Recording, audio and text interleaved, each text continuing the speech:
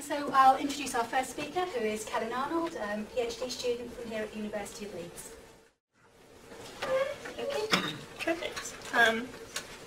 So like Wendy said, and for those of you who don't know me, my name is Kellyn Arnold, and I'm a PhD student based upstairs in Leeds with the School of Medicine. And I was asked to give kind of a brief talk introducing some of kind of the basic principles of causal inference in statistics. And I attended the last local RSS seminar series on machine learning, and I found it to be really interesting and thought-provoking. But I noticed a lot of the talks were really heavily focused on machine learning for prediction rather than causal inference. So just to kind of introduce some of the key concepts of causal inference, and specifically how it differs from more standard prediction modeling, I thought it would be useful to consider the context of causal inference in linear modeling, and then kind of explore some of the lessons we might take forward as machine learning methods become more prominent and widely used in health research. So there do seem to be kind of a growing number of people who are starting to raise some just red flags and maybe concerns about the use of machine learning and, by extension, artificial intelligence in health research. For example, there's quite a lot of discussion about kind of the ethics and biases of machine learning algorithms and the implicit biases that might be programmed into them. For example, you might have heard about an algorithm that was developed by Amazon recently that ended up being biased against women.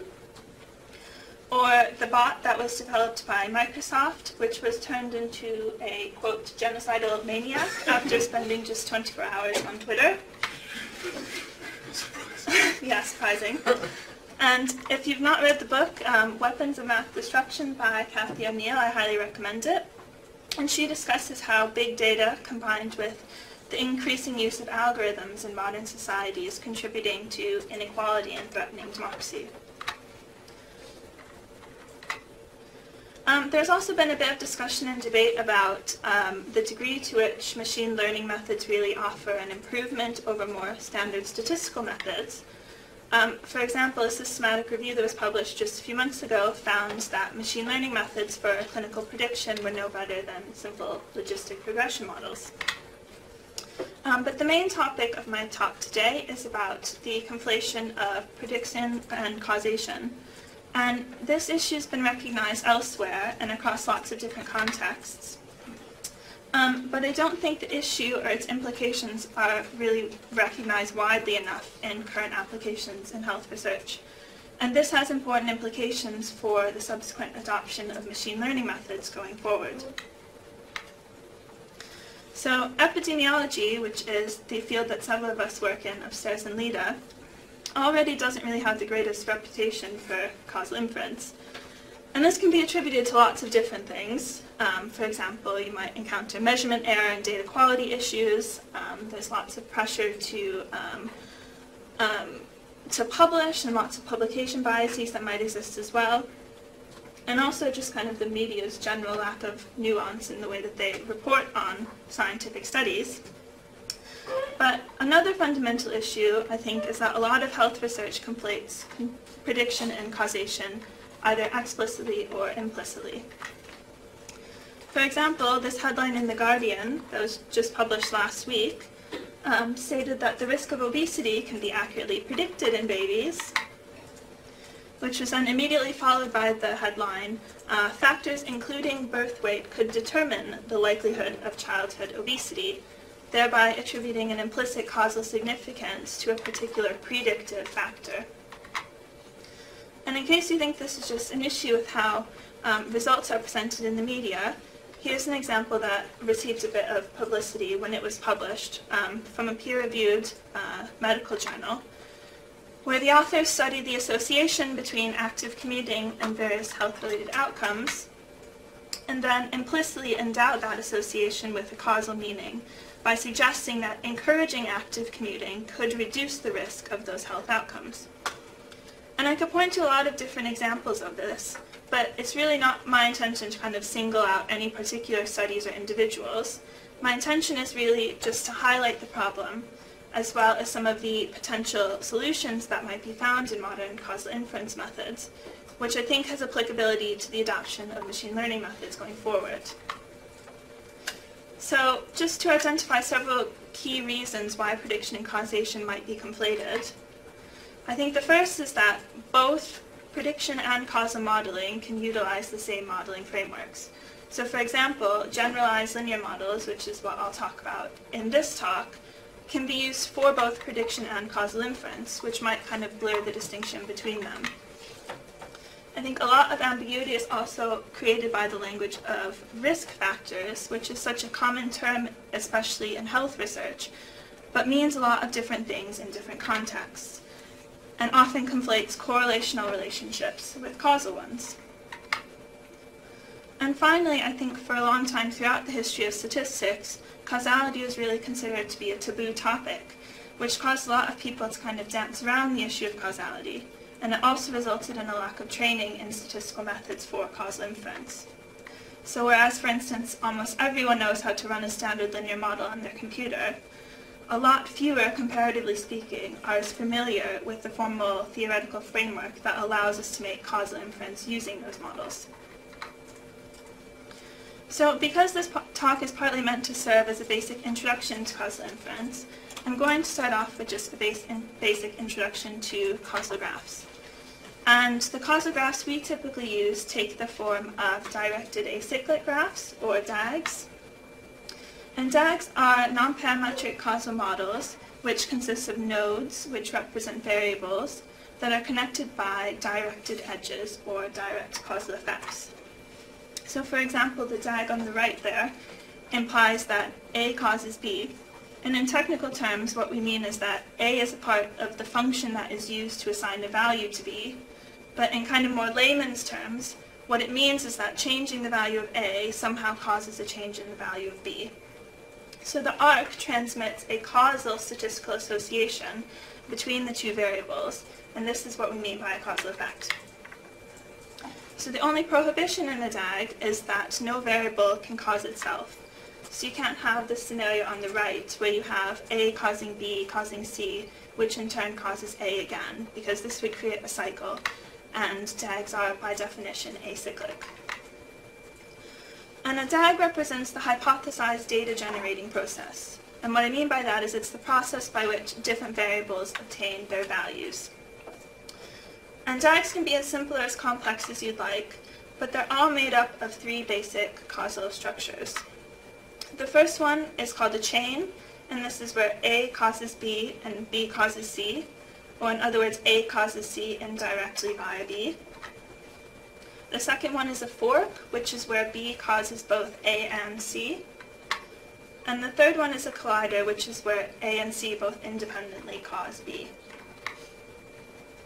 So you can view a DAG as a map of statistical dependencies, since each one of the three causal structures implies certain statistical dependencies and independencies. So whereas traditional statistics focuses only on associations, DAGs focus on the different causal structures that give rise to those associations. So the chain structure, in which A causes C indirectly via B, implies that A and C are statistically dependent. There are certain cases called intransitive cases where this doesn't hold, but in general A and C are dependent in this structure. However, A and B are independent when you condition on B, and we use boxes to indicate conditioning for a variable. So because A transmits an association to C via B, if we can condition on B, we block that transmission. For example, if we're looking at heart attack survival, we might encounter this chain structure, where your proximity to the hospital affects your time to treatment, which in turn affects your survival. So in this scenario, we'd expect your proximity to the hospital to be associated with your risk of survival. But if we are to condition on time to treatment, for example, if we looked only at individuals who receive treatment within, say, 10 minutes, there would likely be no association between your proximity to hospital and your survival. The fork structure, in which B causes both A and C, implies that A and C are dependent, but become independent when we condition on B. For example, if we consider the relationship between the number of grey hairs and your risk of Alzheimer's, we'd expect to see a positive association between them, despite no direct causal connection, because both of them increase with age.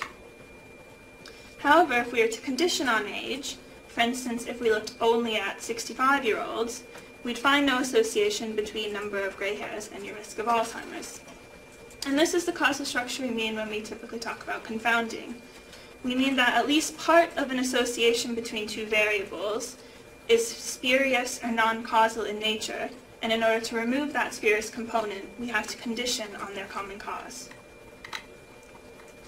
And the collider structure, in which A and C both independently cause B, is probably the most counterintuitive in terms of the implied dependencies. This structure implies that A and C are independent, but become dependent when you condition on their common result, B. So to illustrate why this is with kind of a silly example, I stole this from Peter, by the way. If you imagine that there are two main factors that determine how attractive your partner is. One might be your own level of attractiveness, and the other one is how much money you have or your wealth. These two things are independent. Your level of attractiveness and wealth are independent. So if you were to meet someone for the first time and they weren't very attractive, that wouldn't really change your probability of them being wealthy. But if you then learn that they have a really attractive partner, the probability of them being wealthy now goes up. This is what Peter also refers to as the Donald Trump phenomenon. So, whereas two independent events become dependent when you condition on their common result. So why have I told you all this? Well, first of all, I've done it to introduce causal graphs, but more specifically, I've done it to illustrate how two variables can be associated without being causally related, and thus draw a more formal distinction between what is a quote-unquote predictor and a cause. So in each of these causal structures here, you might consider A to be a predictor of C, but in only one of them is A actually a cause of C.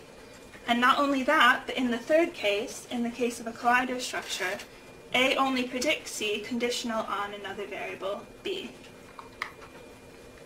So with that in mind, I'll move on to a more formal definition of the distinction between prediction and causation, or the target of causal modeling, which is causal inference.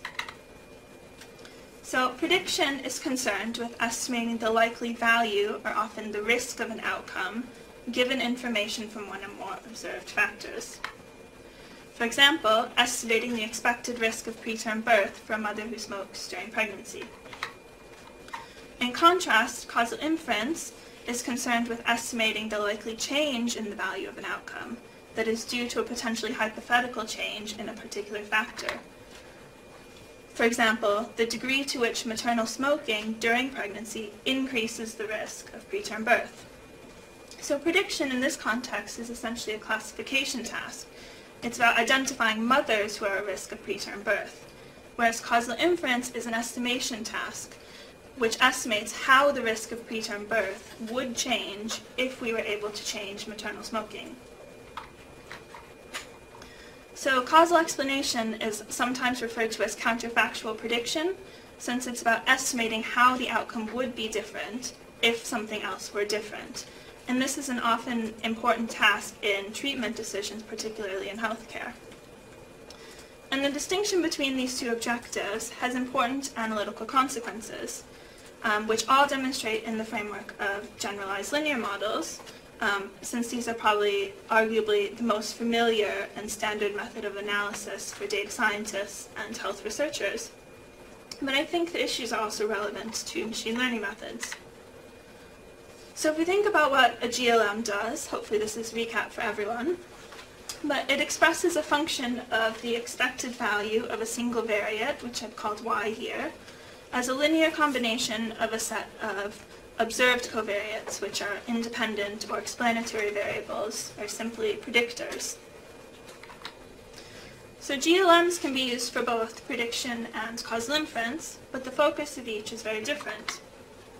So if we go back to those original definitions of prediction and causal inference, we can see that in the context of a GLM, prediction is concerned with obtaining the best estimate of the outcome, or E of y, whereas causal inference is concerned with obtaining the best estimate of a particular beta coefficient, for example, beta 1, which represents the causal effect of x1 on y.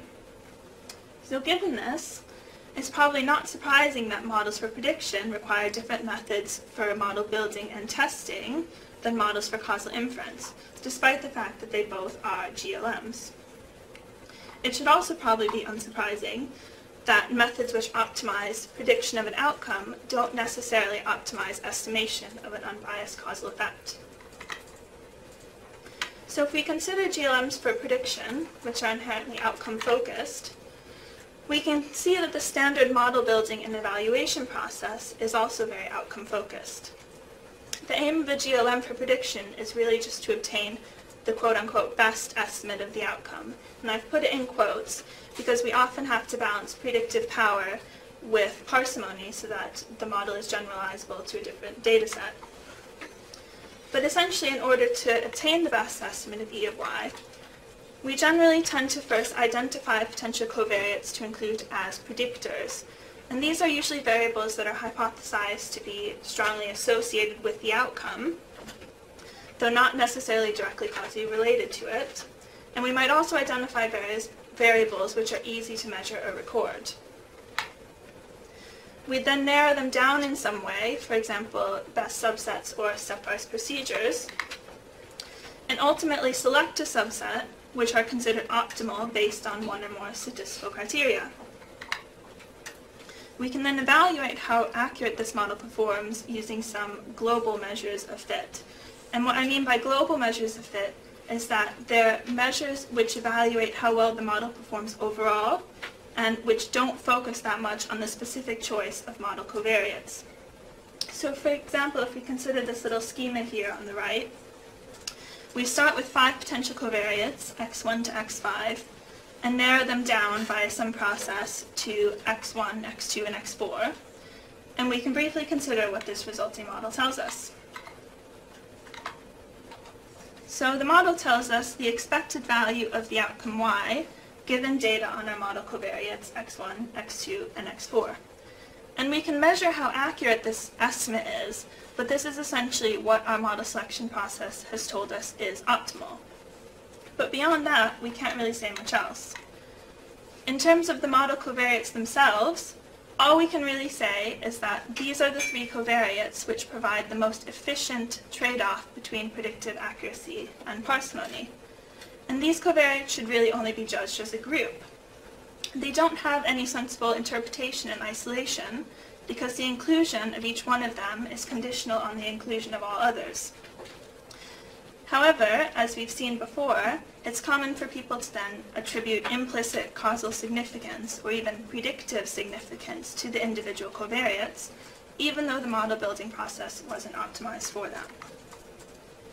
In terms of what the individual parameter or coefficient values mean, all that can really be said is that they represent conditional associations between the variables and the outcome.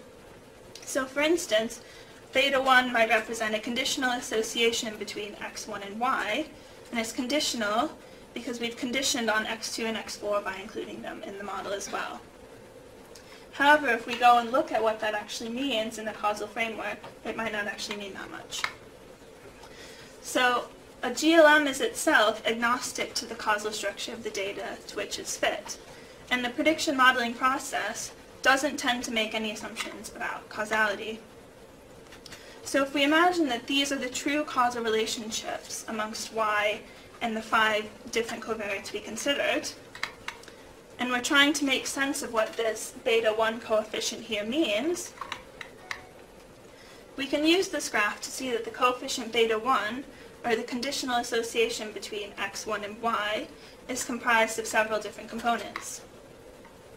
Firstly, it's comprised of the direct causal association between x1 and y, which is highlighted in green.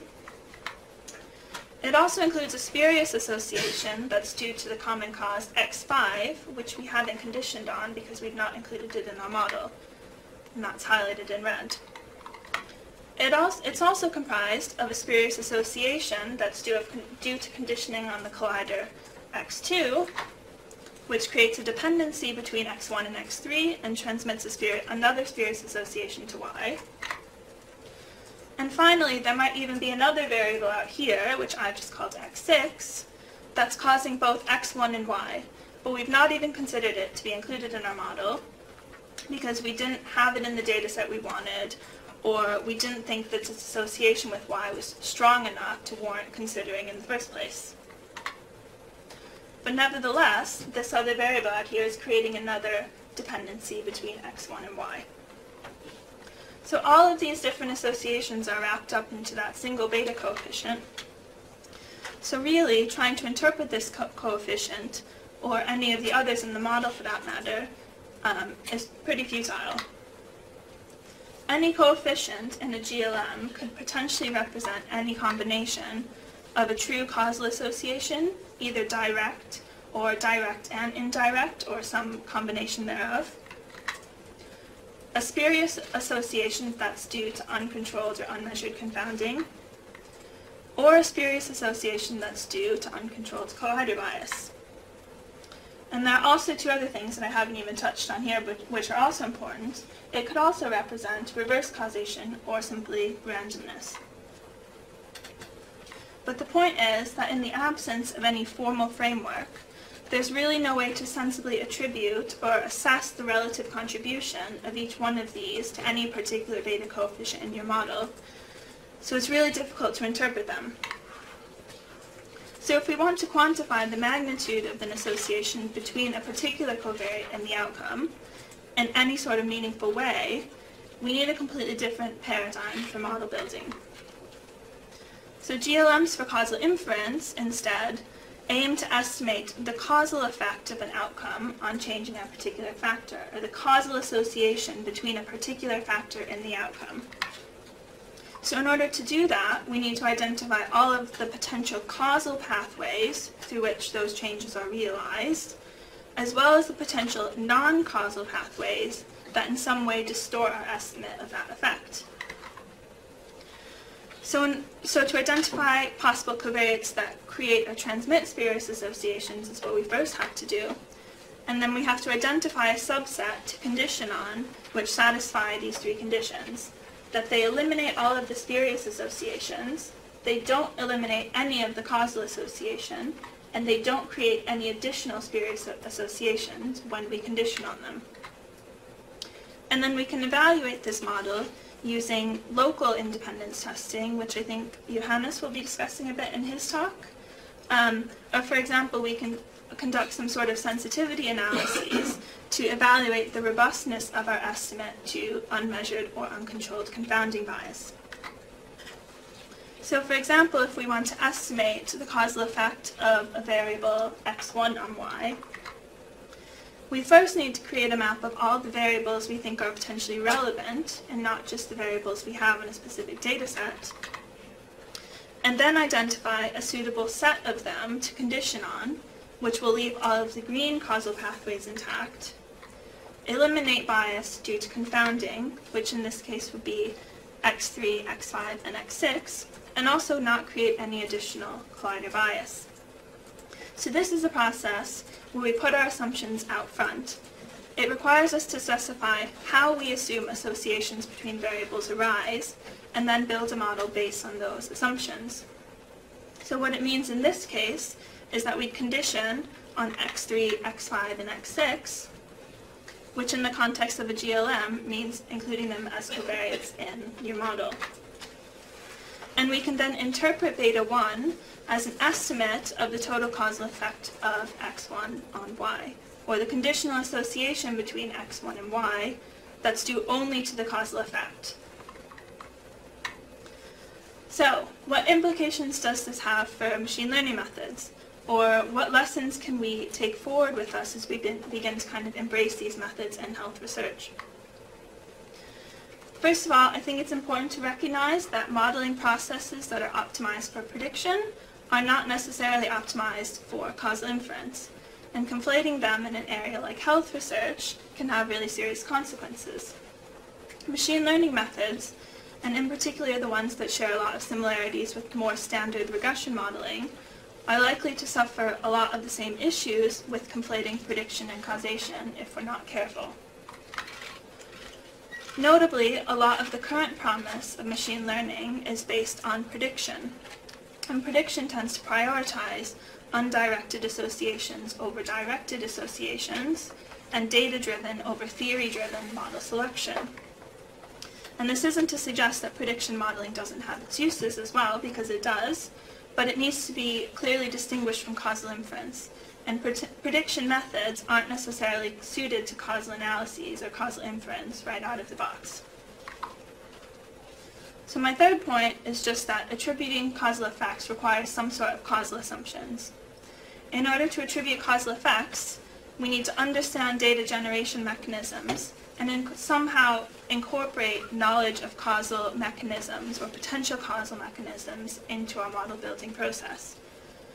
Unfortunately, I was able to find some evidence with just a quick Google search to suggest that machine learning methods for prediction are already starting to be misused and misinterpreted in some of the same ways as generalized linear models for prediction are. Now again, I don't want to kind of single out any particular studies or name and shame anyone. That's definitely not my goal here, but just to make you aware that this is starting to happen already, and maybe offer some recommendations going forward. So with that in mind, I just want to close my talk with a couple of recommendations or lessons I think we can learn from the application or potentially the misapplication of generalized linear models. The first is that the purpose of any model really should be specified from the outset, and then that model should be built, tested, and interpreted with appropriate respect for that context. And hopefully that will ensure that some of these methods create clarity rather than confusion in terms of what is published in the literature. And the second is that modern causal inference methods should be integrated with machine learning approaches to harness the full power of these methods. And in fact, there already is work that's starting to be done in this area. Here are just a few examples within economics where work is being done on machine learning methods for causal inference. So just to finish up, I'd like to acknowledge several of my mentors and collaborators here that have provided input into the material for this talk, and just thank you for listening.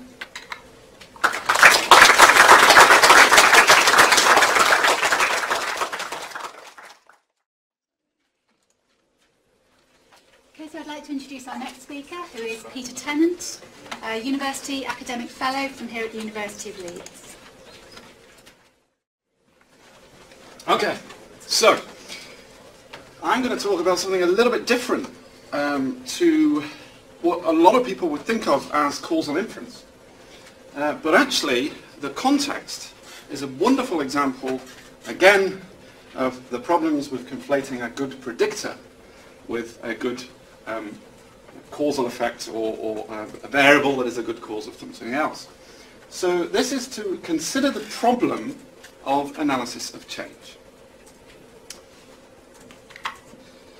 And where I come at, we've just seen Kellyn talk about, in a sense, a lot of the traditional language and thinking and theory that differentiates between prediction and causal inference.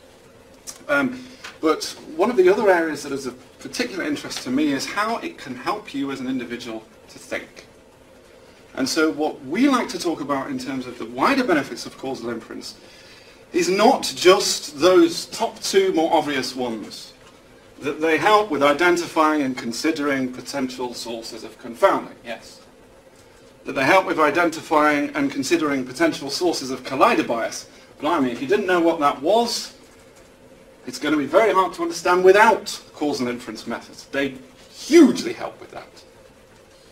What else do they help with? Well, we've just touched on that. They help with identifying your own assumptions about the data generating process and exhibiting those and making them public.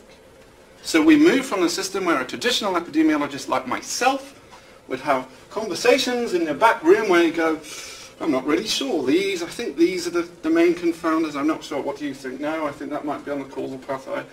We choose our selection in the dark, it's not really very well explained. Now we produce a DAG, we show that DAG, and everybody knows the assumptions that we've made. Hugely important.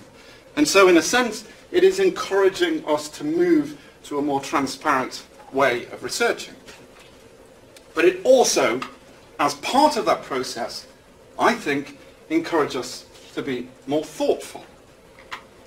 And one of the ways that I really like that it does this is that causal inference as a philosophy and formally causal inference methods demand that we separate identifying what it is we want to know from estimating. Now again, a traditional epidemiologist like myself would often be told, go and play with the data. And so what I would actually do is I'd go and have a look at all the different variables and I'd start to play around and I'd see what's going on, what do I think of the confounders, etc.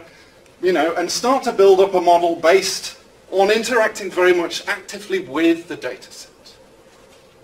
But instead, suddenly this paradigm has said, no, you must stop, you must tell me, what do you want to know first, before you go away and you then build your model? What is your estimand? Okay, so this, actually coming up with this and realizing this is often not what we have typically done. And this is where analysis of change really comes to life. Because we often just do what everyone else has done because that's what everyone else has done. And nobody turned around and said, yes, but is that the estimand you really wanted? But causal inference says, no, what is your estimand? What is the true difference in Y, for example, that you seek? Based on that, using what we've just learned from Kellyn, we build our estimator, whatever method we use. Again, a traditional epidemiologist like myself, it'll be a regression model. But I will build the regression model to attempt to seek the best estimate of my estimand. And then I'll be very impressed and very proud. But we have separated those processes. And that is absolutely critical. Because when you combine that with causal diagrams, you realize you've got this new belief that you absolutely must think a lot more about what it is you want to know, and this new language that can help you really understand what's going on. This is crucial for understanding observational data in general, not just for working out confounders, because observational data and experimental data, the machine learning algorithm will see them as the same. They're not. Observational data comes with a very long and rich backstory. And we need to know about that backstory in order to know about how to conduct our analysis. And if we don't, once we move away from randomized controlled trials, then of course we know we're susceptible to confounding bias. We're susceptible to collider bias. We're susceptible to conditioning on the output. We're susceptible to regression to the mean. We're susceptible to mathematical coupling bias and composite variable bias. Things we may not even know exist. But things that we need to know exist and we need to understand, because there are real challenges, there are real dragons out there waiting for us. And when you ask the question about the economic harm of getting these things wrong, well, I work in health. I'm not bothered about the economic harm. I'm bothered about people dying because we've thrown everything into a machine learning algorithm, misinterpreted it, and then either, in the best case scenario, done things that were less ideal than something else, or in the worst case scenario, literally interpreted the opposite of the truth. So we need to know about these things. And when we're looking at change, which generally is probably the most important thing that we're of interest in, it's all very well looking at a fixed variable. In general, in most of what we do, we're interested in how can we change things. These things become critical. And they are very nicely exemplified by the world's simplest example. Change scores, or analysing change between two time points. So, hopefully everyone in this room will know this. A change score, a difference from baseline score. There's a number of different words that are used for them, but what are they? They are composite variables that we as analysts might naively construct from two measures of a single parent, typically something like a follow-up and a baseline. And what we do is we subtract the baseline from the follow-ups and we create this new variable. And why do we do that? I'm not always entirely sure. It's because we've all done it, I guess. Or because many people have done it in the past. And maybe it's some idea that we need to standardize out the part that wasn't determined at baseline. You know, if everyone has different baseline levels, we want to try and get rid of that because we're not doing a trial. So we'll create this, we'll subtract that away, and we'll have some kind of standardized measure we can look at. Oh no, it doesn't do that at all. I'm afraid not. And there are so many problems that we've all just naively created without thinking what we've really done. The first of which is this, mathematical coupling bias. And that is that we forget that sometimes by creating a variable, it will now have a direct association with any of the parts we have just created it from. It is so simply obvious. Clearly, if we create y1 minus y0, it is going to have a tautological association with y0 because it includes y0. Mathematically, algebraically. If you like your regression model, you can look on the left-hand side and the right-hand side.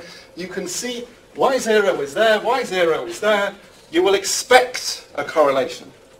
A very, very large one. 1 over root 2. I think it's around 0.81. 71. I was writing this after midnight last night, so I couldn't be bothered looking it up. It's large. It's huge. That's not a problem. It's statistically unbiased. It's a problem when we don't realise that tautology. And we then infer meaning to the relationship. So if we have built an assumption-free model, and we're trying to predict change, we've got baseline in there, and it says, wow, this is a really good predictor. Of course it is. It's absolutely tautological. And indeed, the habit of attributing this mathematical certainty as meaningful goes back a very long way. Does anyone know of the law of initial value? You know, where you start from generally determines where you're going to go. In particular, if you have a particularly large extreme value, you know, you're going to end up going down. People also talk about this as floor and ceiling effects. They also call it regression to the mean. Most of the time, that is not regression to the mean. That is a very different phenomenon.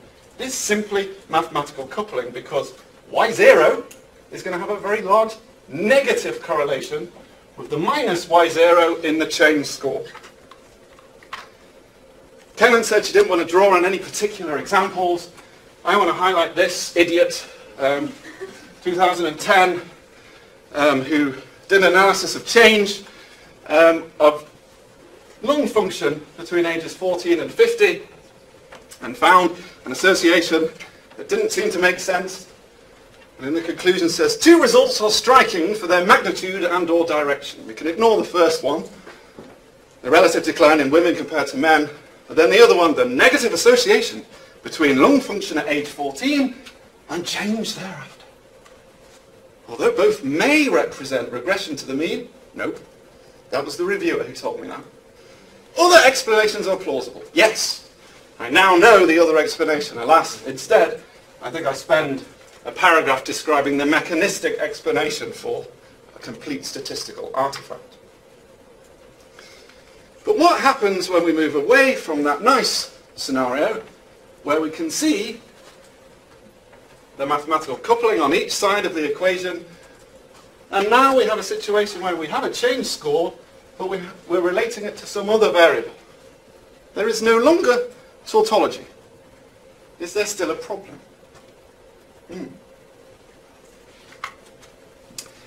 need to know because this is still very common. And actually the majority of analyses of change still involve this sort of scenarios. Okay, so they're seeking to understand the effect of some baseline exposure on change in some outcome. Well, in randomized controlled trials, most people will know the answer. If you're used to randomized controlled trials, you don't analyze different scores or change scores because although they provide the same answers on average to other methods such as follow-up adjusting for baseline or ANCOVA, they have lower power. Okay? And this is a fact that's widely known within the trials community. We don't analyze change scores, we do ANCOVA because the power is inferior.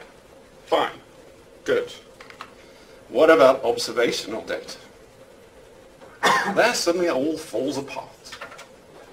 Because one thing happens immediately. They give completely different answers. Which one is right? And that analysing the change score or doing this follow-up adjusting for baseline analysis or ANCOVA sort of analysis. Which one is right? We'll look at the literature.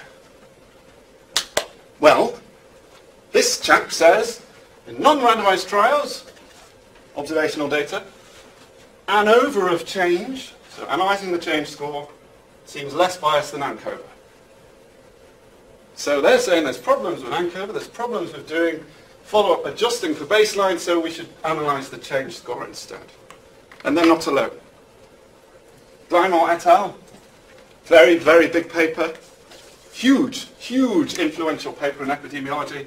In some cases, change score analysis without baseline adjustment provide unbiased estimates when baseline adjusted estimates are biased. In other words, you should use the change score and not be adjusting for the baseline.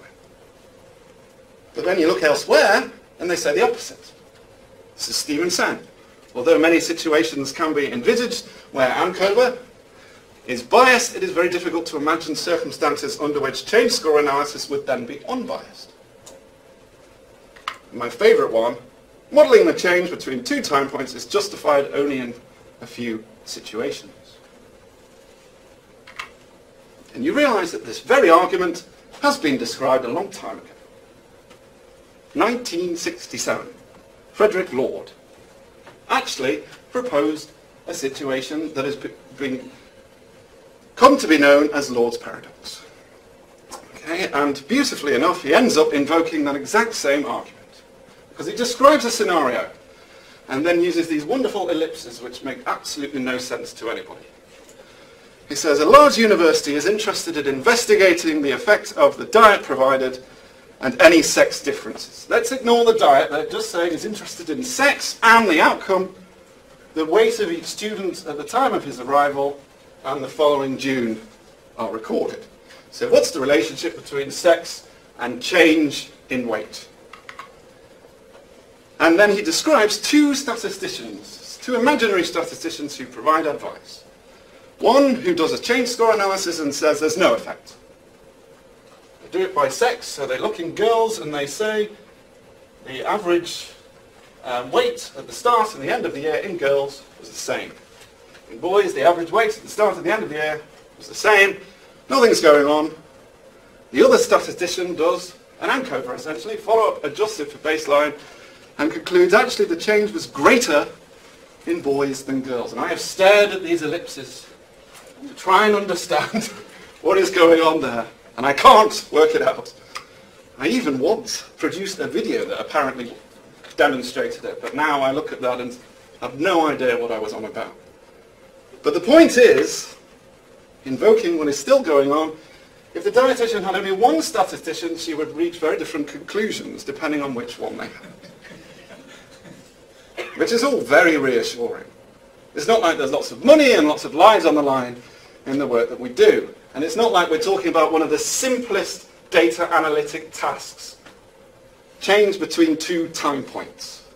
Never mind the machine learning fancies. Hang on, if we can't get this right, why are we playing with those fancy toys? Well, we can get it right very quickly if we just go back to that first step, hang on, what did we want to know? What is our estimand?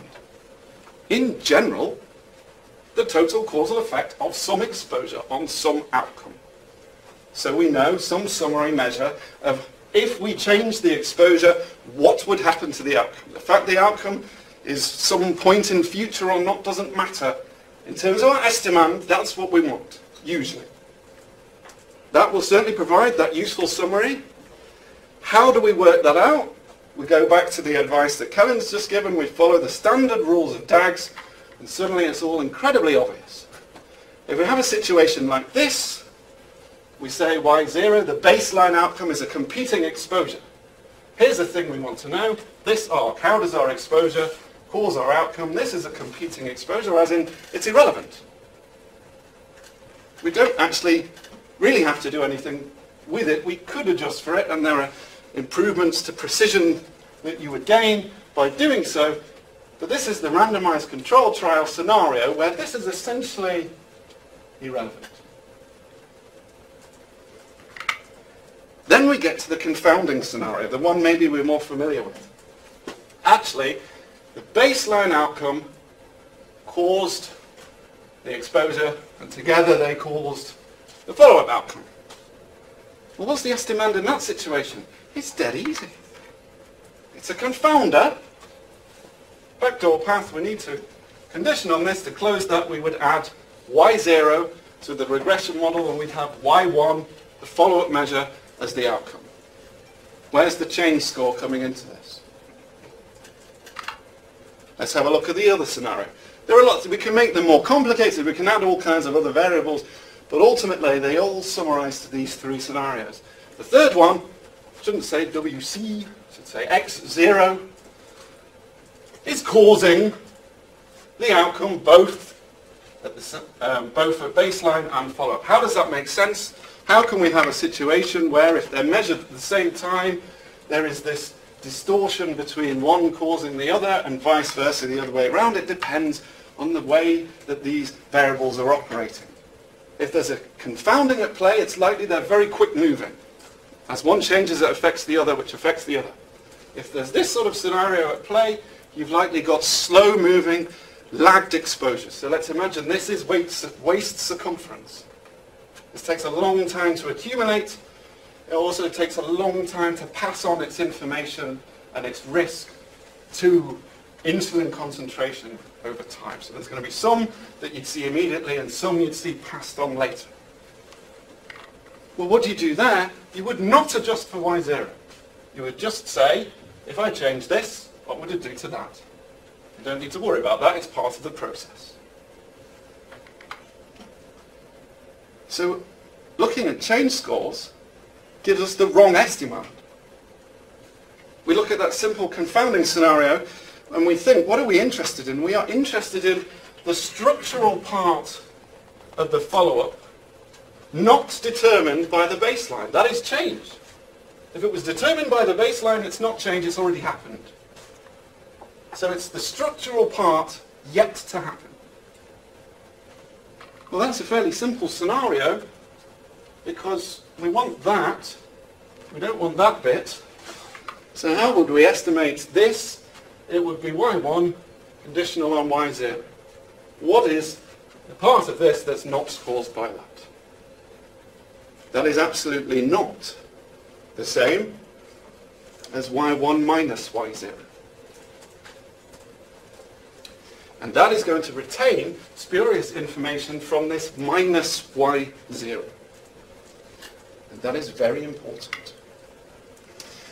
And we can imagine the problems that this creates if we go to a really, really simple example where there is no change, where there is a deterministic process at play. In other words, we have some variable and it's already determined what it will be like in future in time. It just passes on that information. So we could say, and essentially we just have a scale change. y0 just causes y1.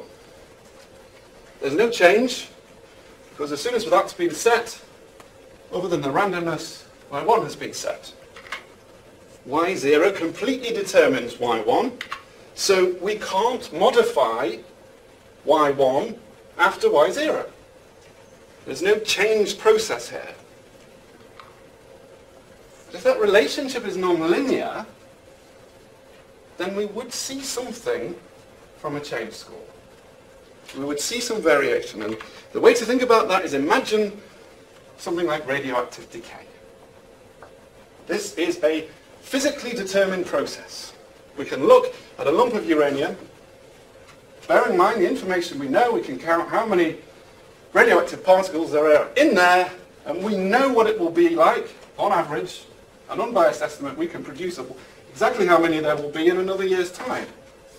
But this is a non-linear process. If we calculated a change score, we would see change. And we would see that apparently the change was greater, the decline was greater, the higher this value. Because the higher this value, the bigger the minus y0 would be. And we'd see it, you know, how many times have you heard, yes, baseline is determining change. People with a higher baseline have a larger change. Yet in this scenario, there is no change.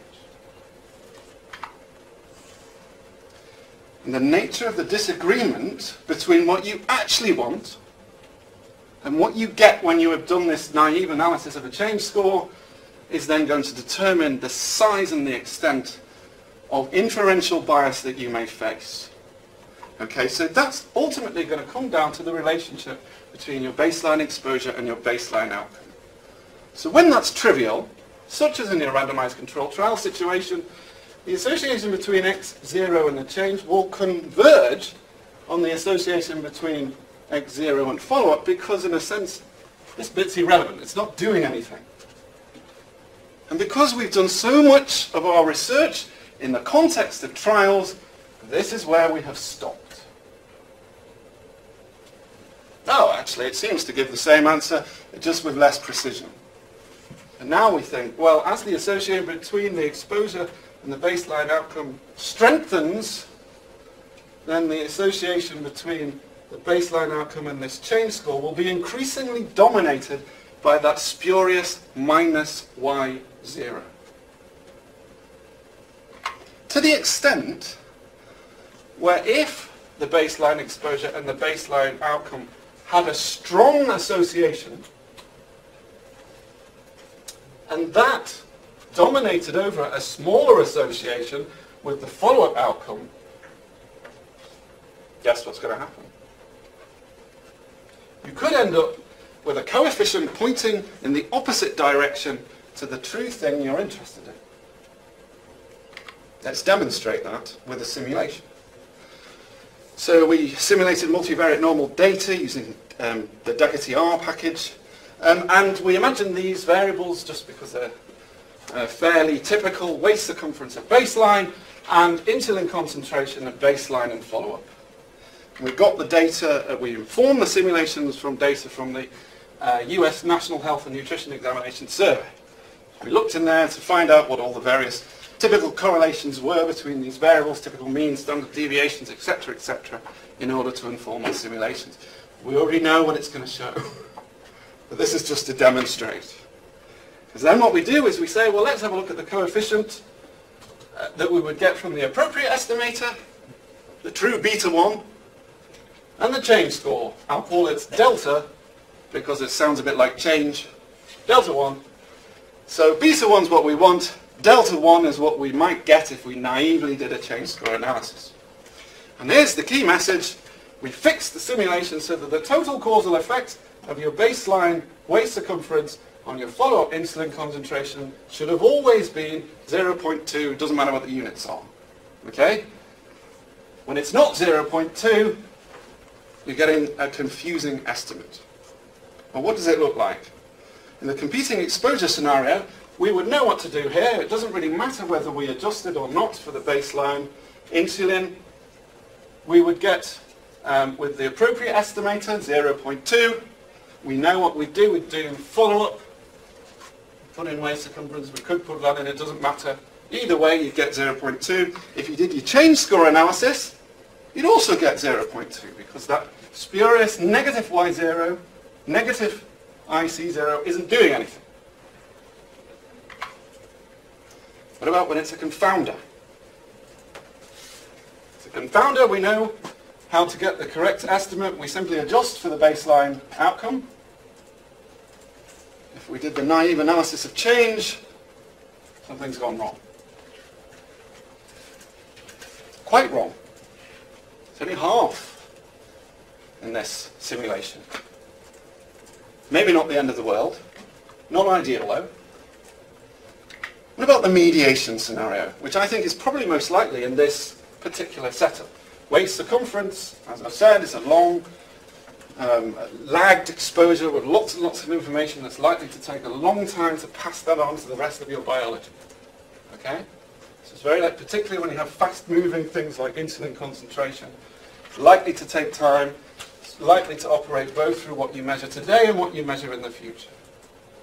We know in this situation we would ignore this. It's part of the causal process. We would simply ask, estimate that.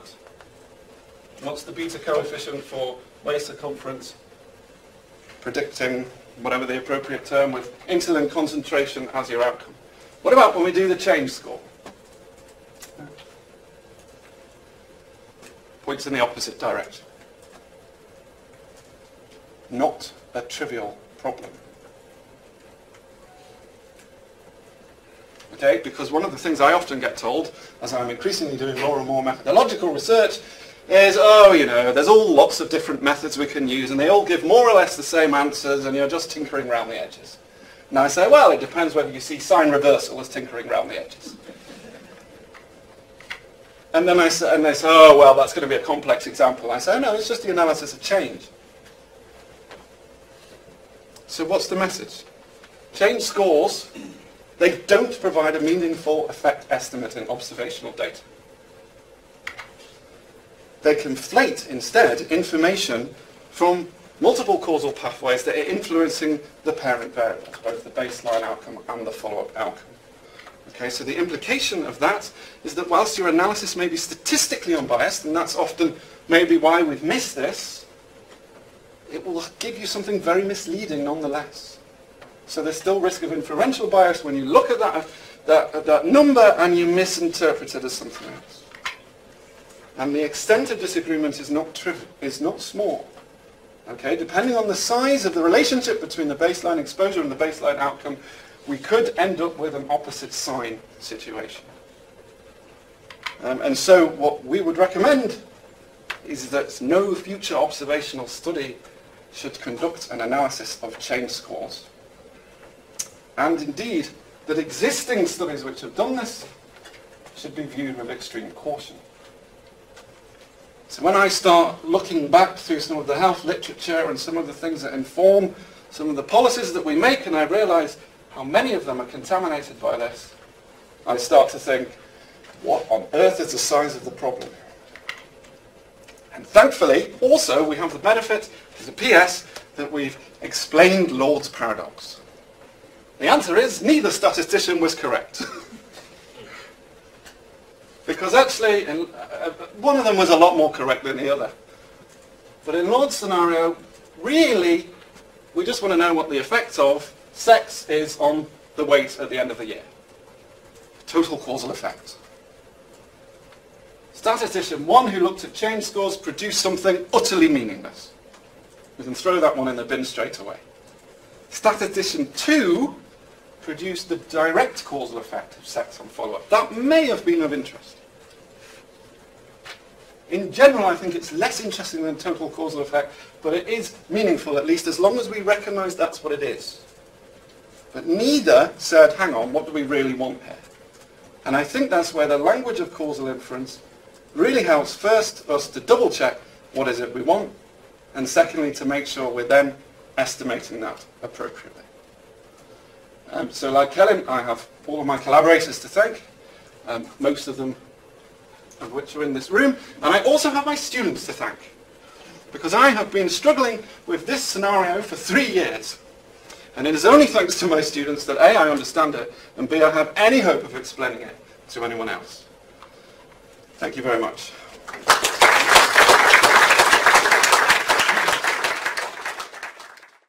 Welcome to the final section of this session. I'd like to introduce Johannes Texter. who is a computational immunologist from Radboud University in the Netherlands. Thank you for this invitation. Can you all hear me? I'm not sure how hard this microphone is. Yes? Okay. Probably we can also crank it up. Because my voice is fading and will only get worse. So yeah, thanks for coming here. So let me start on a personal note, because the first thing I heard today when I got into the taxi was a big radio interview about Brexit, and I think this is a big topic. And it kind of felt a bit depressing listening to this stuff for half an hour. So I have been coming here for quite some time already. So as you know, we have been collaborating for some years. And I just think, so one of the things that we should not forget, because we often complain about academia and how broken everything is and how bad the stuff is, but we are also still very privileged because we can actually form connections between different nations. And this is something for me that is actually very important. So just coming here, for instance, in a time like this where things are falling apart and then still maintaining this kind of connections. This is something that I think we are all very privileged that we can do this, and yeah, I think that's why also why I want to thank you again for inviting me here. But I was going to talk about DAX, Causal Inference, and this has been excellently introduced already, so thank you for that. But before I start, I want to acknowledge a bunch of people. A lot of them are here, some of them are still here, but maybe leaving, and others are not here, so let me thank my collaborators from Switzerland, from Zurich, with whom I worked quite a lot in the past 3 years. And I started working in Causal Inference when I was still a PhD student in Germany, and these are people I've still been working with over the years, and they've contributed to a lot of what you're going to see here. And I get funded by the Dutch Cancer Research Foundation. So, why should you care about Causal Inference? I hope by now you are all super convinced that tags are super important. But my own two-slide introduction to this, I still want to also mention, because it kind of connects to what Kellyn has been doing this morning, machine learning in healthcare. So one of the things that I have been seeing in the past, I don't know, 10, 11 years since I work in, actually I did my PhD in machine learning 10 years ago when it was not cool yet, so it was still some field that was kind of a bit more unknown, but what you saw regularly was that somebody would come with a new technique and promise that it will cure cancer. I've seen that, I think, 5 or 6 times. Sometimes the same companies over and over again. So, and do you remember, so this was in 2011, that was also before the current machine learning hype and deep learning hype and so on. You had IBM Watson. So who knows IBM Watson? This is really a milestone of machine learning, or actually AI, because this supercomputer Watson had a very advanced speech recognition system, and it could use that to beat the world champion in Jeopardy. So Jeopardy is a game that is played using natural language, so that was a real challenge for machine learning systems to build a system that is capable of beating a human in Jeopardy, where questions are actually asked in a natural language. And that happened already in 2010, 2011, I don't remember exactly, but it's quite a few years ago, before deep learning. So the next thing that happened, obviously, was that IBM promised that Watson would cure cancer. So that would be the next thing, because now the first thing that we do is beat a human world champion in Jeopardy, so obviously now we can cure cancer. And that might sound familiar, because what are the big achievements of deep learning? They've solved Atari games, 2600. They beat the Go world champion, and they built a program that can learn to play chess in 4 hours by playing against itself. So obviously the next thing you're going to do is cure cancer again, right? Because you've managed to build another system that can beat humans in another game, so this system is going to cure cancer. So if you follow this for many years, there are these recurrent events happening. There's another breakthrough made, and obviously people are excited. So the first thing they want to do is apply it to curing cancer. So Watson, so IBM actually started these collaborations with several hospitals in the United States. And the idea was basically that you would let Watson read all of the medical literature and give it all the data, and then it would replace the doctors. So what was not as less well publicized maybe was that these projects failed spectacularly. One of these was maybe just quietly stopped. It was mentioned on some websites, but not very prominently. Another one, actually, Watson ended up recommending really unsafe and incorrect cancer treatments. So that was not a big success. And it has been, these projects were running for maybe 4 or 5 years, but now they are kind of shelved. And yes, what you see now is that people are promising that deep learning is going to bring the next big revolution in healthcare. I would be surprised if that happens. I mean, it would be nice if it happens, let's also say that, right? But I would be surprised. And the reason I would be surprised is that, as also the previous 2 talks already said, there are very simple things that we can't even figure out if you just look at data. So this idea that now you have a machine that can see more complicated things doesn't solve the issue that already simple things can pose questions that you just cannot answer just from data. And maybe the best known example of that is again the Simpson's paradox, where you have 2 possible answers for your question in your data set, and you have to decide between which is the correct answer. So here you ask, are religious people more right-wing or not? And you want to answer this question based on the election data from Germany. So each of these circles is one of the German constituencies. If you look at the nationwide trend in the latest general election, then you see that the constituencies that are less religious tend to vote more right-wing. And that sounds like an interesting finding because it's actually opposite to the situation in many other countries like the US, where you see the opposite trends, where it's the more religious places where you get the higher vote of Republicans. But in Germany it's quite particular because we have 2 different parts of the country and they have been apart for a long time, so you have to condition a lot of times. If you do that, then you see that both in East and Western Germany the trend is the opposite. So you have actually the same trend as in the US and many other countries, that people who are more religious tend to vote in higher numbers. They're actually on this end of the graph for right-wing parties. So now you have one data set, 3 variables. It's not big data, 200 something points, but there are 2 different answers to your question in this data. You can either say yes or no based on this. So what do you do? And so what would you say? What is the correct answer? Depends on the question. My question is on the top. Are religious people more right-wing? Depends whether you include groups. Depends on what, sir? Whether you include subgroups. Overall, then you're a different answer depending on whether you include overall or... So, okay, so your answer would be it depends. Is there anyone who wants to answer yes or no? Or maybe you could also say I don't know the answer based on this data. Maybe that's true. I would say from this data, I would dare to say that we see the same thing in Germany than in the US. But that's based on what I know about the history of Germany. And we can come back to that later, but let's now translate this example to something more healthcare related. So we can do the same thing. This is actually an example by Julia Pearl. Suppose we have a treatment and we give that treatment to a bunch of people, and then we see the people who we give the treatment to are cured with a certain probability, 0.5, whereas the people who are not treated are only cured in 40%. So it seems to be that the treatment is working. It's not an impressive effect size, but on the same order of many things that we develop in actual cancer care. We are quite happy if we can reduce the death rate by 10%. Now this seems to be looking good, but now if you split up the data in men and women, then suddenly you see the opposite pattern in both of these subgroups. So you see that both in men and in women, the treatment seems to be doing something bad and is actually detrimental and not beneficial.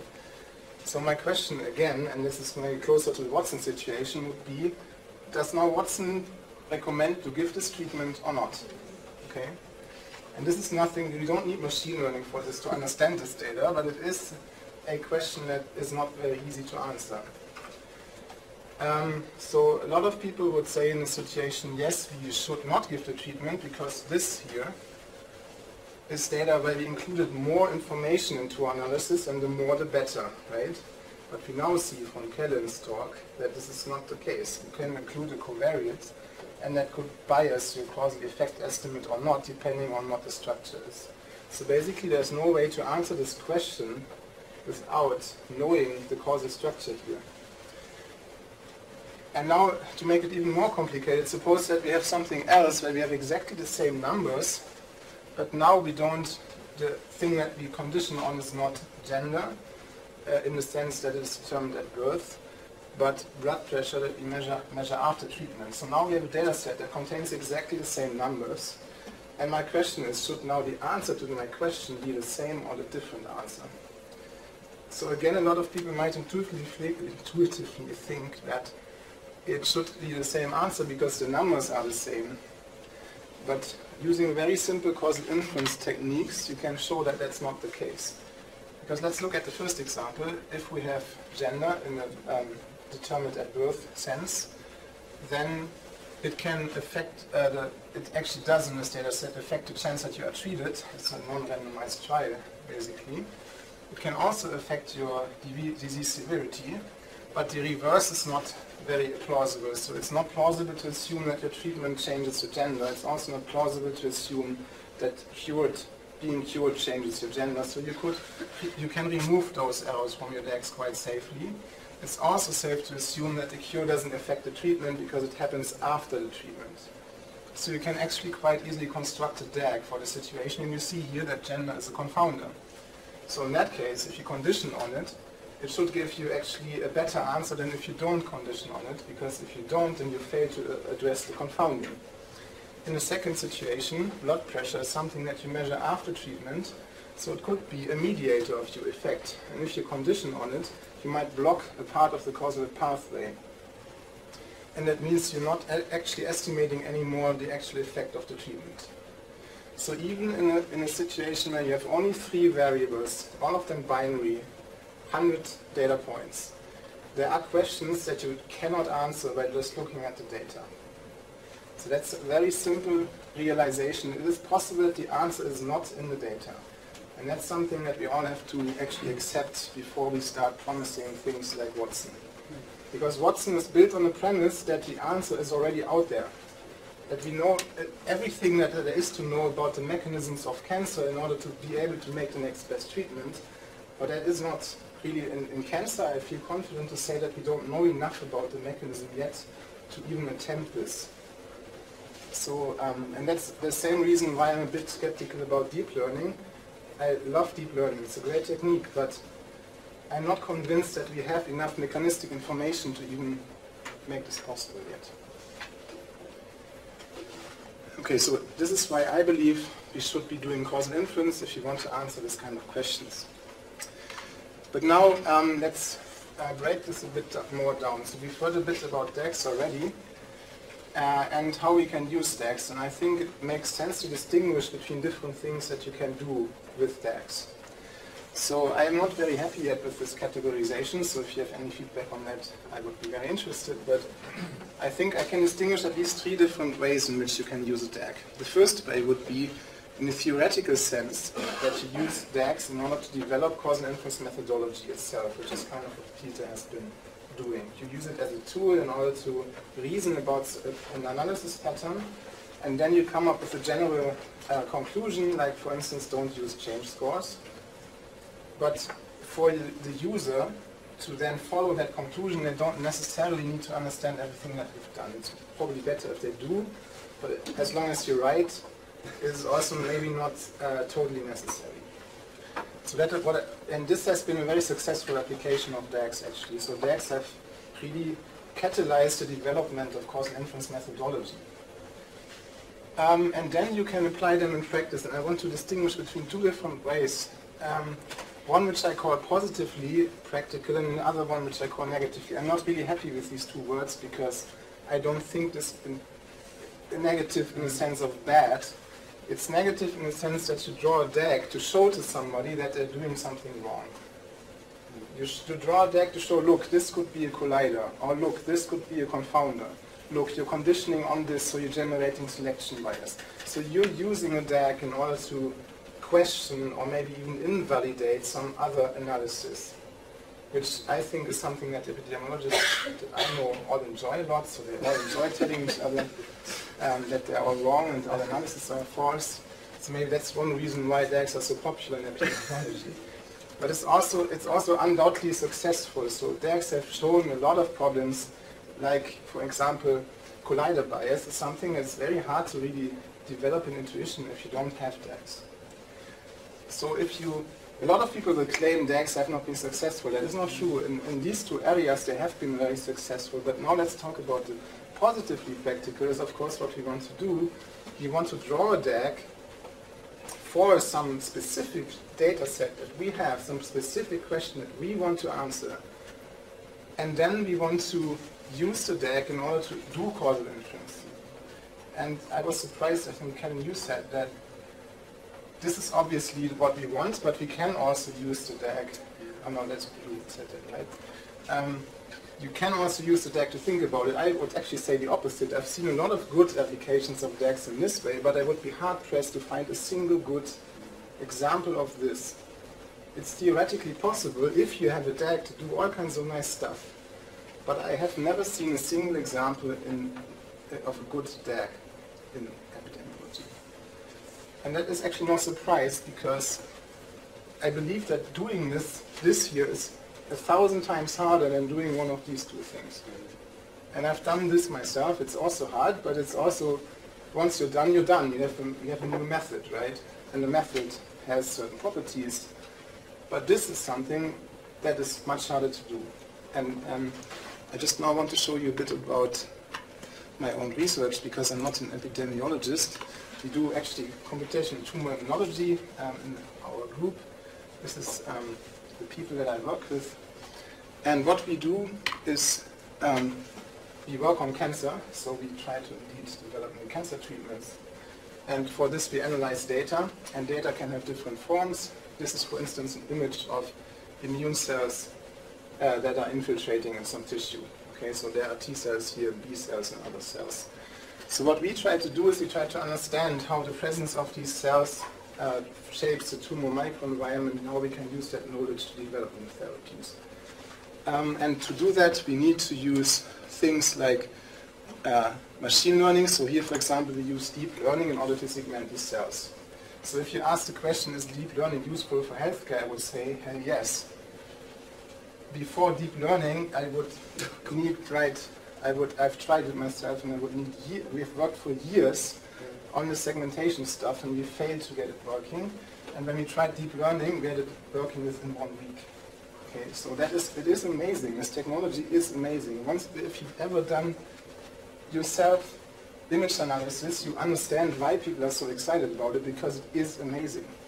The hype is justified in that application area. It's really, it's a quantum leap, and I'm not using that word lightly. It's really a big step ahead.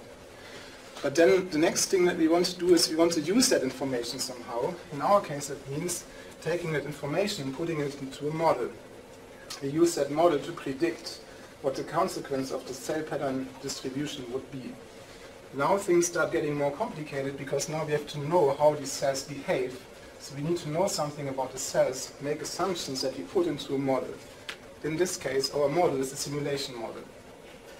But in order for the simulation model to be useful in any way, we need to be confident that we're putting the right mechanisms in there. So how do we do that?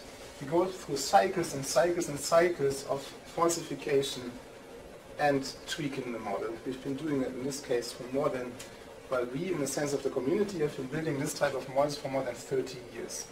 There are, I think, hundreds of papers based on this model, again and again tested against different types of experimental data, refined and refined, until we have a model that we can really, we still don't completely trust it. We know that there are still things that are not correct about it, but we have a fairly good feeling that this model generates behavior that we can actually reproduce in an experiment, and we've seen it and done it multiple times. That's what makes us confident that we can use this model. And just showing that to illustrate that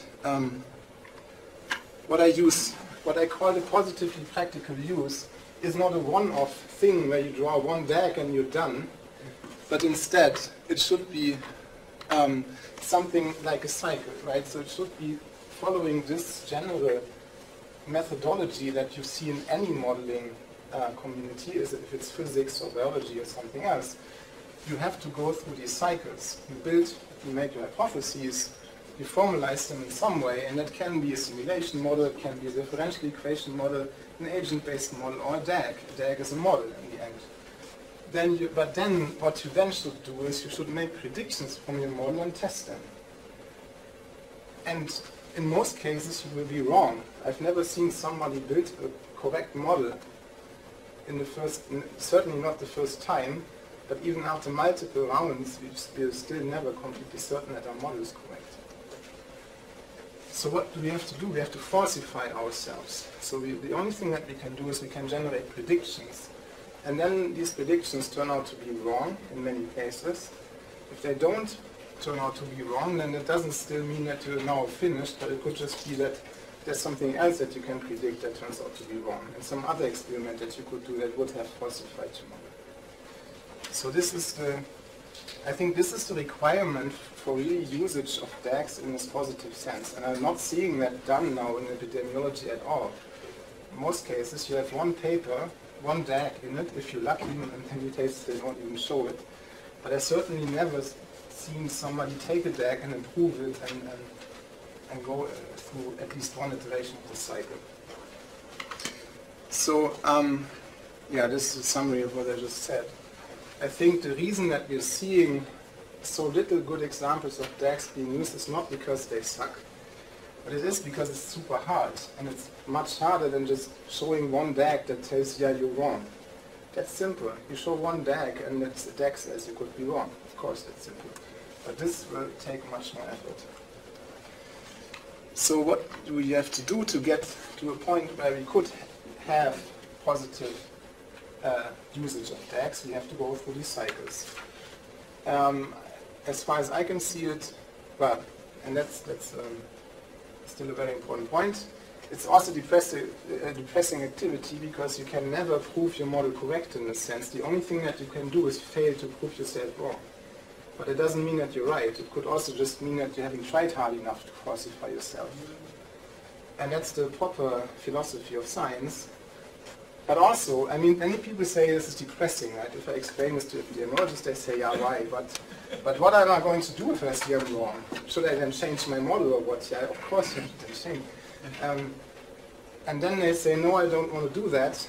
But the thing is that also, according to a fairly standard philosophy of science, this is what science means. It means to falsify yourself. And if you don't falsify yourself, then you pseudoscience. Popper would even say this is the difference between science and pseudoscience. Science means falsification. If you cannot falsify yourself, you're not doing science. So what I want to do in the rest of the time is I want to show how you can prove yourself wrong. How you can try to disprove the model that you've built. Because that will be the next step in the cycle. And I'm not sure if this will ever be done. I have no idea. Maybe at some point epidemiologists are going to decide this is too hard. I don't want to do that. So let's just not use DAGs. It's possible. Let's all do Mendelian randomization because that's much better. But at least if it's going to be done, it has to be done. I don't see any other way of getting to the point where you can actually use a DAG in a positive sense. Okay, and the good news is there are thousands of ways to prove yourself wrong. And I'm just going to touch about a few of those. But it's actually a very interesting topic, and there's still research being done, actively trying to find more ways in which you can prove yourself wrong. So if you have a bit of a masochistic tendencies, then this is a very good field to be in, because you're going to read new papers all the time about how you can disprove yourself. So we've already seen something that works if you have a DAG that has no latent variables in it, and you can use conditional independence. And let's look a bit about that. Kellyn already explained the only thing that I need for that, which is deseparation. You didn't mention this name, but you did mention that we have different types of paths in the DAGs and that they imply different dependency patterns. So I don't have to repeat that. We call that deseparation, but deseparation is a graphical criterion, and it is important because it there's this theorem that tells me if I have a DAG and I can deseparate two variables by some other variables, then that means that these two variables must be conditionally independent given these others in all probability distributions that could possibly have been generated by this DAG. So from a philosophical perspective, deseparation gives me statements that I can use to disprove myself. Because the DAG will say this should be independent, I can go on and test that. And if it isn't independent, then that means that my DAG must be wrong. It cannot possibly have generated my data. Okay, so let's see how that works. I am now showing a few really kind of applied examples, and I'm showing R code here. I hope that you don't mind. I think it's readable for the most part. So let's assume that we've built this DAG here. It's very simple, a collider structure.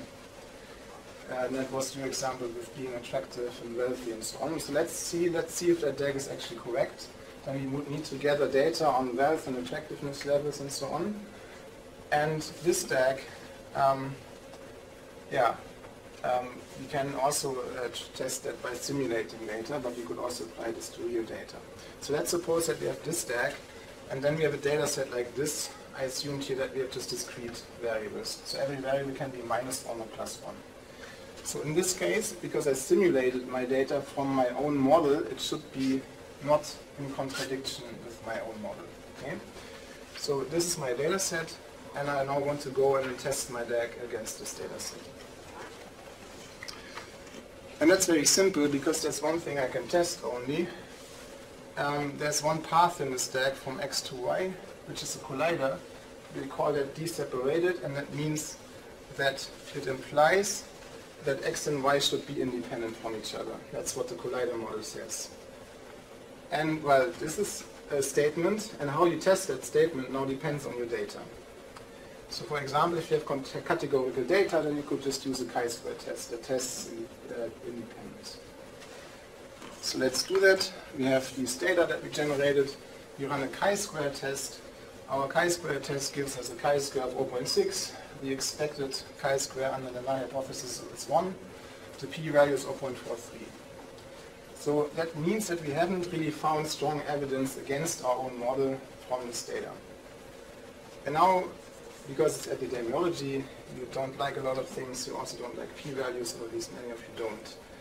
One reason that you do not like p-values might be because it's coupled to null hypothesis significance testing, where you actually don't prove, you prove what you're interested in by disproving the opposite, which is kind of an awkward logical construction. So let me point out that this is not a null hypothesis test, because the hypothesis I'm testing is not a null hypothesis. It's a prediction that my model makes, and I'm directly testing that prediction. So it's really a different thing from NHST. But still, if you don't like p-values, then by all means look at the effect size, like the chi-square, actual chi-square value. So for this it should be 1, and it's less than 1, so that seems okay. So this is good news. We have a model, we have data, and we failed to prove ourselves wrong. Okay, now let's see how this would work when we have a wrong model. So let's assume that we now make a fork model, that this is a true model, and we've postulated a collider model, so we've been wrong. This fork model here predicts that x and y should be dependent because they have a common cause, but our collider model that we postulate says that they should be independent. In a situation like this, and now I switch to continuous data to show how it would work in that case.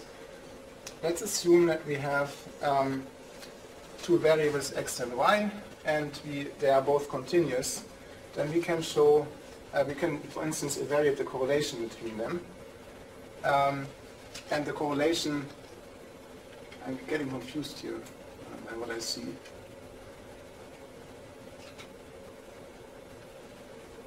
Oh, I'm sorry, this is wrong. It should be different.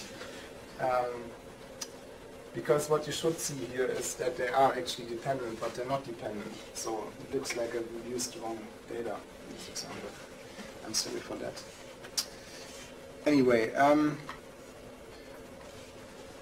hope that you can forgive this mistake and then say, what I wanted to show was just that there are basically two different strategies that you can use to test conditional independence. One of them is regression, where you use a regression model, and another one is stratification. So now the fork model that we just were hoping to test has an implication. It's actually conditional independence implication. And this says that x and y should be independent conditioned on z. Okay? And statistical procedures for testing conditional independence fall in one of these, so it becomes now more complicated because before we just had to look at the relationships between two variables. And now we have other variables involved. This could be one variable, but it could also be several others, so things become more complicated. And we have to do something a bit more fancy.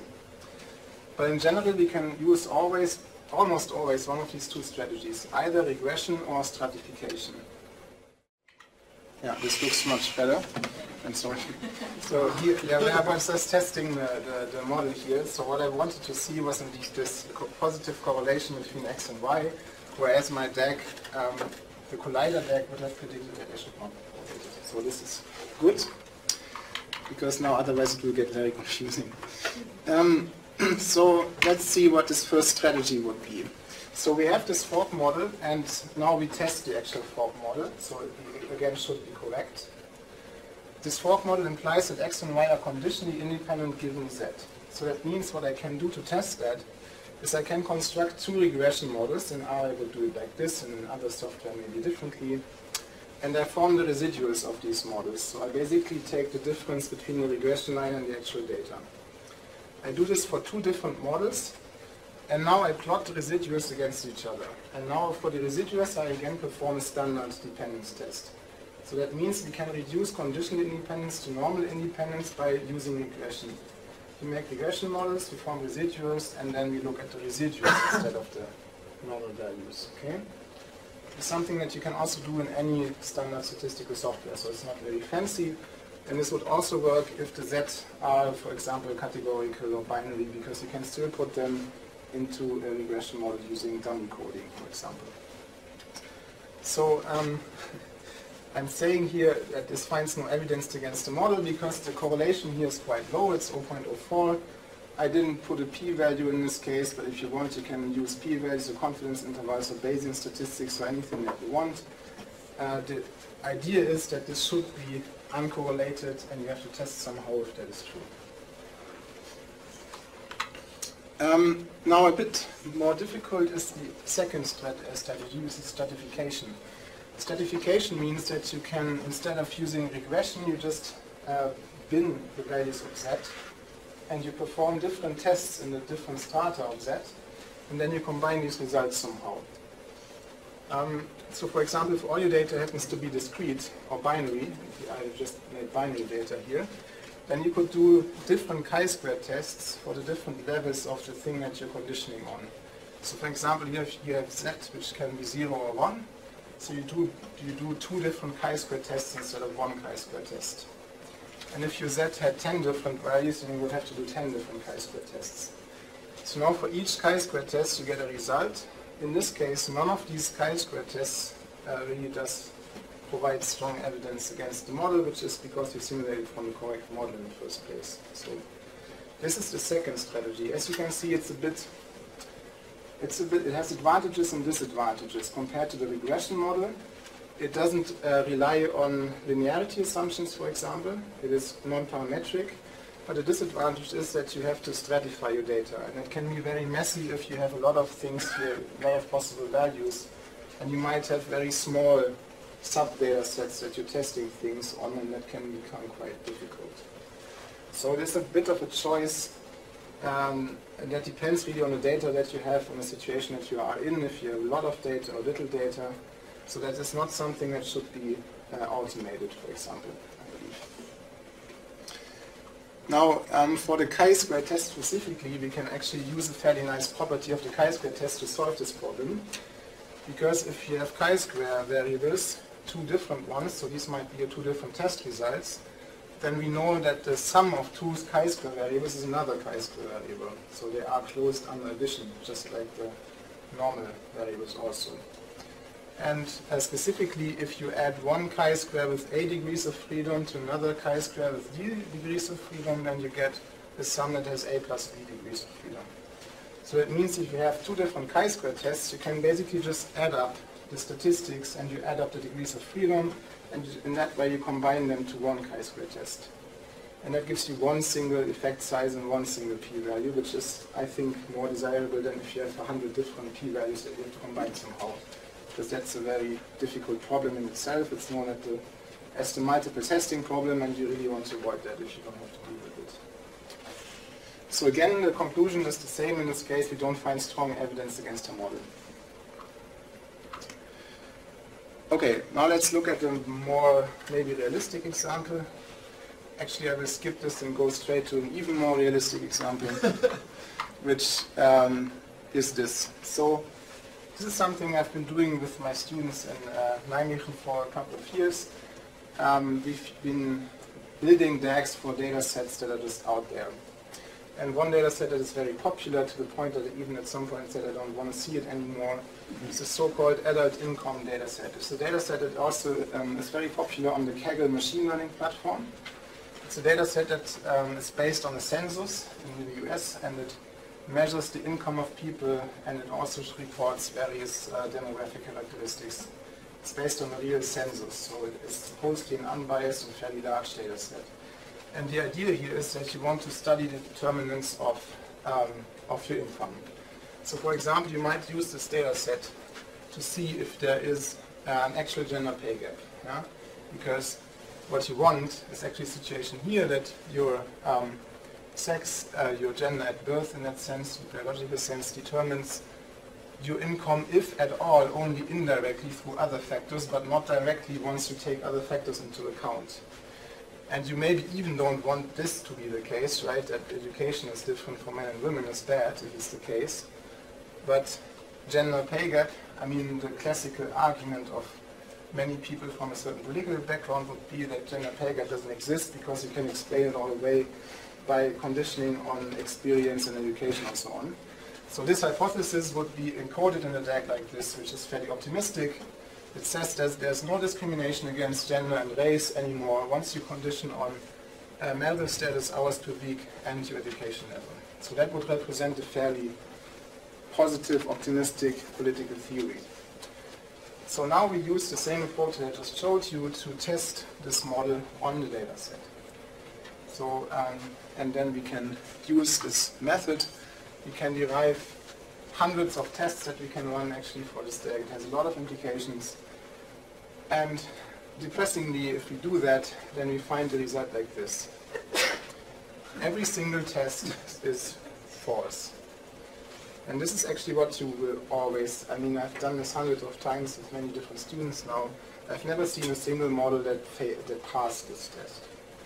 And actually working in modeling for many years, it also doesn't surprise me a lot, because I've also never built a model that was actually correct in the first instance. But these are the numbers, and you can try it for yourself. You will probably also not be able to come up with a DAG that actually holds true once you try to falsify it. But then there's another problem, because we have these p-values, and now we come to another point why I don't like p-values, is that they depend on your sample size. And this is a fairly large sample. So the fact that I get these enormously low p-values here doesn't mean that this is actually an important problem. It could be that this is a very small deviation from independence, but it gives me just a low p-value because, right, we've all seen these medical papers. My drug improves overall survival, p is 0.0 whatever. It could be, but it could also be because you just looked at 50,000 patients and indeed it improved the survival by 1 day, but the p-value was low anyway. So we don't want that. We also want to have some idea about how severe these problems are. So because most of this is categorical data, again it becomes a bit hard. So we need some kind of effect size measure. For the chi-square, we have actually several different measures that are possible. One that I like is the so-called root mean square error of approximation. What you do here is you take your chi-square, you divide it by the degrees of freedom. This should give you a value of 1 under the null hypothesis. And then you divide it by the square root of the number of samples minus 1. So this number here is asymptotically independent of the sample size. So it kind of normalizes away the sample size effect. And what you now get is a number that if the independence hypothesis is true, then it's 0, and otherwise it will converge to some non-zero number as you increase the sample size. So it will not have this dependence on sample size. And obviously, the higher the root means per error is, the worse the model fits. It behaves a bit like a correlation coefficient in that sense, so it is bounded by 0 and 1, but it doesn't reach 1 very often. So if you do that, we get a bit of a more clear picture. So one thing that we see is that we were actually right here, and this one thing that we claim is actually true. Being an immigrant is not dependent on your gender. Yeah, I put no error there because I didn't expect there to be any link, and indeed this holds true. There's really a non-measurable dependence. All of the others are wrong. So now let me give you a bit of an idea about this RMCA scale. So what people often use as cutoffs, even though they're arbitrary, but the 0.02 RMCA is a bit similar to a correlation of 0.08 or 0.09 or something. So it's certainly not a very strong dependence. But what we can now do is we can just look at these problems and we can focus on what is actually the biggest problem. By far the biggest problem here is that this data set contains a relationship between marital status and sex. Okay. And now we should stop for a minute, because what have I now done? I've built a model, and this model was wrong. So you could say I've not learned anything. In this case, we've actually learned quite a lot by doing this. Because why did I not draw an arrow between marital status and sex? Because I believe that this is a data set from the 1980s in the United States. Every marriage is one man, one woman. So you cannot possibly have more married men than married women in the United States. It's just not possible, by definition. Yeah. Now with same-sex marriage it becomes a bit more complicated, but even then this is a small part of the population, so you wouldn't expect a very strong correlation there. But if you look at the actual data, you're 10 times more likely to be married in this data set if you're male than if you're female. Okay? So what has now happened? I disproved not the DAG, but the data set. So I found that this data set is total rubbish, really. It is claimed to be a census data set. It even has weights on each person to make it representative. But it's clear that this data set is very far from representative. And this data set has been used in 150 or more papers in order to study the determinants of income. And no one ever saw this until my students did this. And this is, I think, a severe issue that just has never been seen, because people just use the data thinking that this will be okay because it's a census data set, but maybe something went wrong in pre-processing or whatever. I have no idea how this happened. But I can tell you that as a Kaggle competition was run, a machine learning competition using this data set in order to predict the determinants of your income. The best determinant is being male, so of course it generated a lot of headlines. And of course I don't want to discredit the findings per se, but it's also clear that you cannot really say that based on this data set. So that is a severe issue. So that means in some situations, actually I would tell you in most situations in modeling factors, you also learn something if you're wrong. It's not always important to be correct. The process itself also generates insight. In this case, the insight that you need to use different data. It's not appropriate.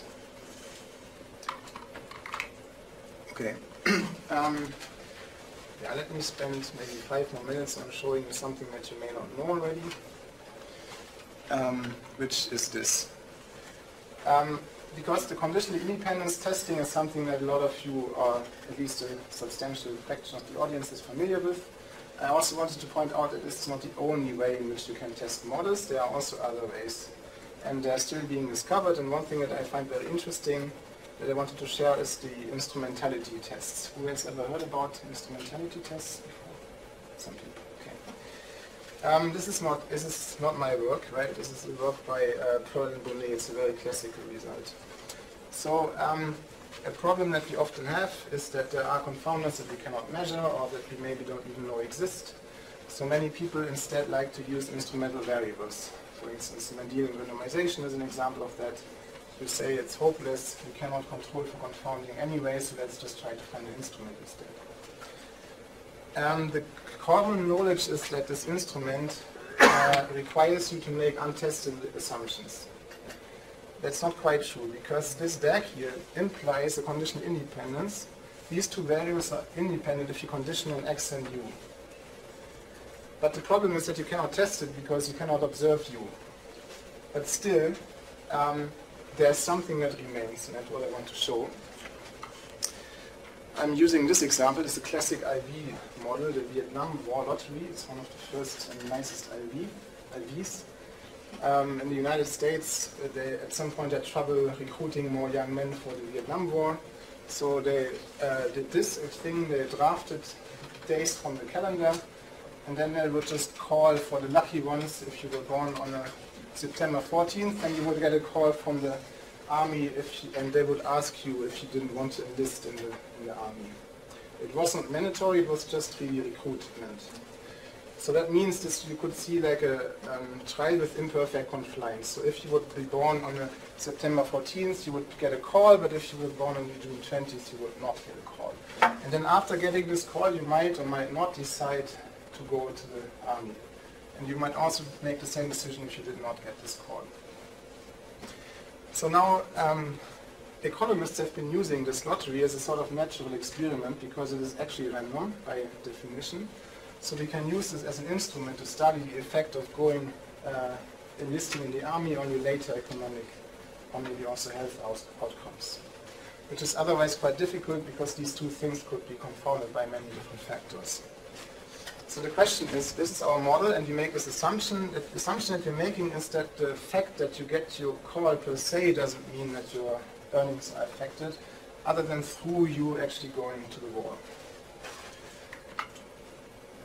Okay, but this DAG is not untestable in the sense that it's not compatible with every data set. An untestable model would be one that can fit every data set that we throw at it. But if you would find the following, that all people who won the lottery all went to Vietnam and now they all earn a lot. At the same time, all those who lost in the lottery also all went to Vietnam and they now earn little. This would be incompatible with this model. Why? Because you can see here that the lottery has no effect because everyone went to Vietnam anyway, right? But it seems to have an effect on lifetime earnings. So it cannot be generated by a model like this where you have no direct arrow from one lottery to lifetime earnings. So you could say this is an extreme example, but it's obviously a possible data set. This data set is not compatible with this DAG.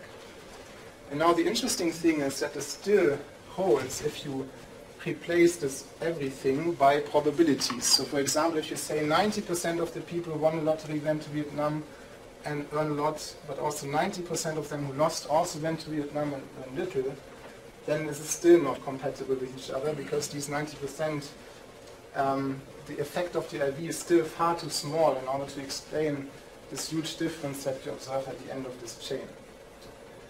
So that means that there is something here that can be tested, obviously. There are data sets that are incompatible with this model. And suppose we observe this data set. So the actual implication is that this kind of probabilities must sum up to something that is below 1. So for example, the probability that y and x are both 1 or that they are different must be sum up to something that is smaller than 1.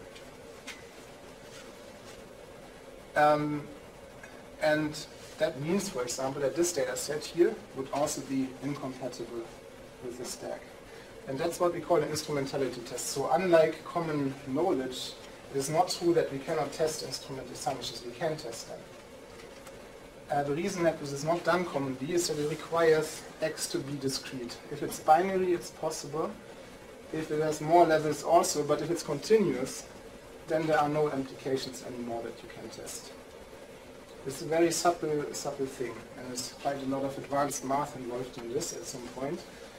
But still, I want you to take away that even this kind of models are testable. Even if you can't use deseparation directly, there's often something else that you can do.